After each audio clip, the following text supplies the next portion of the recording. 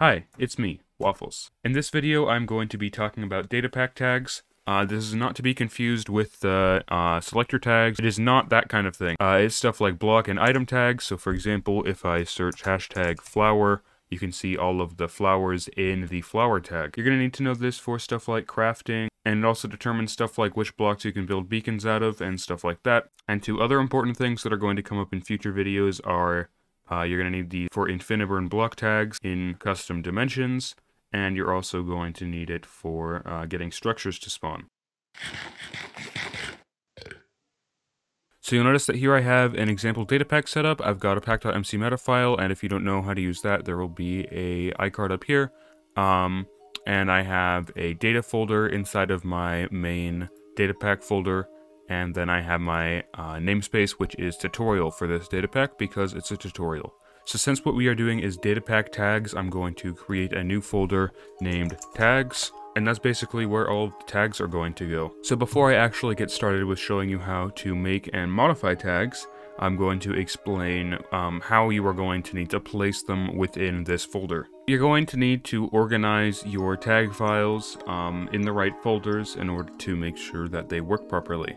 So I'm just going to create a new folder. You have several options for what you can name this. You can name this blocks, and this is for block tags. And the way the game uses these are like, for example, the blocks that you're allowed to make a beacon base out of, and the blocks that you're allowed to summon a wither out of, like soul sand and soul soil. And the game even uses block tags to tell you which blocks you're allowed to mine with which tools. For a full list, you can check out the tutorial in the iCard up here to see how to get all of the vanilla data files and stuff, and that will be in, of course, data, Minecraft, tags, blocks, or for any of the other folders I talk about, it'll be in those folders, of course. But moving on from blocks, there is also items, and item tags are mainly used in crafting. So for example, you can turn any planks you want into sticks, and I believe that is what stuff like the planks tag is used for. You can also search for these things in the creative inventory using a hashtag before the name of the tag. So you can do hashtag flower to search for flowers. And so if you just want to do something like that, this is also helpful for that. This can also be entity underscore types. So for example, there's one of these for all of the raiders that are allowed to spawn in raids and stuff, and it is used for allowing bees to go into beehives. Probably modify that tag to let other mobs into beehives. I haven't tested that though, and I would sure hope that doesn't work because that would be really, really weird. There is fluids, and I'm not exactly sure what this is used for, but of course, you can probably guess what the game's fluids tags are. There's water and flowing water in the water tag, and there's lava and flowing lava in the lava tag. Then there is game underscore events, and this is used for stuff like the skulk vibrations. So it lists a bunch of game events that can cause the skulk to pick up a vibration. So for example, breaking blocks and stuff. If you just want to look at that, then you can go check out the vanilla data files and stuff, which, as I said, I have a tutorial on how to get those. And then there are two more. There is functions, and basically what functions tags do is it will run a specific function. You can specify like a tag for a function, and if you then run that command, it'll run all of the functions in that tag at once. And there are two vanilla function tags for tick and load. While they aren't actually used in the game because there are no functions in the game, if you have ever made a function data pack, you know that you can use these to run functions at specific times. And you might not know that you can use a command to actually run the load functions or whatever whenever you want, by specifying a specific function tag to run. And then lastly, there is worldgen. And worldgen is used for, world generation. One of the main things it's used for is determining which biomes can load certain structures. So for example, you would have a list of biomes in a tag, then you would specify in the structure which of those tags. So for example, the Bastion Remnant can generate in most nether biomes. So now that I've explained all the categories, the stuff that actually goes into this is pretty simple. So I'm just going to name this back to items, and I'm going to use it to create some random item tag. I'm not exactly sure what, but I will figure it out as I go along. I'm just going to create a new file, and I'm just going to name it waffle.tag. .json. And of course you need to follow the naming rules, so this needs to be all in lowercase letters or numbers and no special characters except for underscores. So the file itself is really simple. You're just going to need some curly brackets, and in there you're going to need, in quotation marks, replace, and this is either going to be true or false. You're probably going to want to set it to false, and I will go over this in just a second. First, I'm going to make another section called values. This is going to need square brackets, and in here is where we're going to need to put all of the stuff in the tag.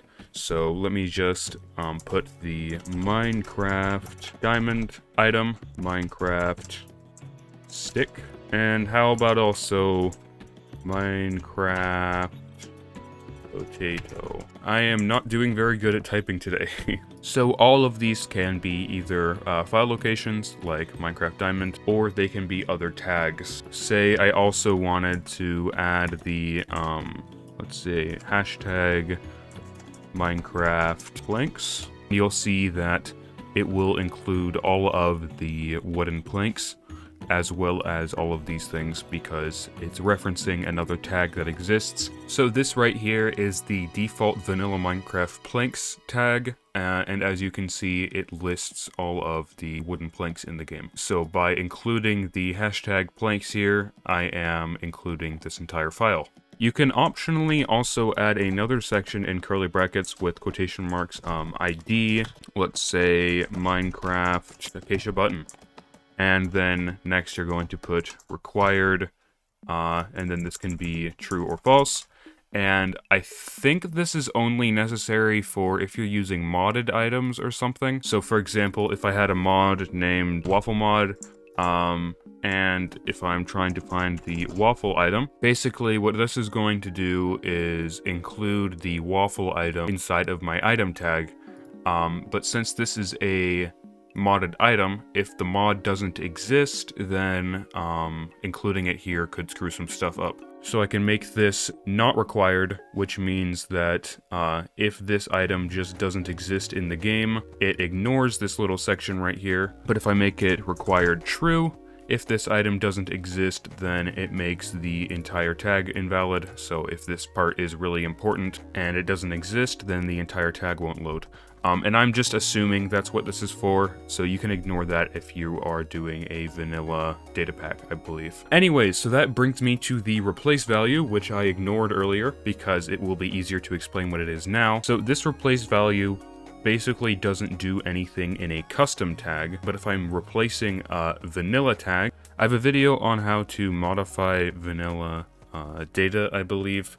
I don't know if that video is only for world generation because I don't remember, it was a while ago when I made it, but I'll try to link it in an iCard here. But say I want to modify a vanilla tag. If I make this Minecraft instead of my custom namespace, and then a new folder, tags, items, then let's see, which item do I want to make it? How about I want to mess with the trapdoors tag? So if I go ahead and get that folder for trapdoors and drag it into here to copy it, you'll see that this is the vanilla trapdoors tag, but say I want to modify this and get rid of the wooden trapdoors tag. So if I do that, I'm now replacing the trapdoors tag with this new tag that makes it only iron trapdoors. However, replace is set to false, and what that means is it will not replace the existing values with the stuff I have here, it will only add them. So if I made this, let's say, iron door instead, that means that instead of replacing the wooden trapdoors and iron trapdoor with the iron door,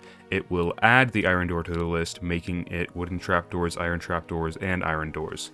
But if I want to completely replace the list with iron doors, I can set this to true, which means that it'll just replace all the values with the ones here. So that usually doesn't apply to your own data pack, but it's always good to set replace to false just in case there's some conflicting stuff somewhere somehow. There's not really a reason to set it to true unless you are in the scenario that I just described. But it's probably good that I just showed you how to mess with the vanilla tags, because that means you're going to be able to do stuff like change which blocks are allowed to spawn the wither and spawn the beacons and stuff, and you can even make structures generate in different places. This is a list of all the tags, so if I go to world gen and then biome, biome, and then has structure. If I then open this with code in this new little window here, you'll see that these are all the biomes that the pillager outpost is allowed to generate in.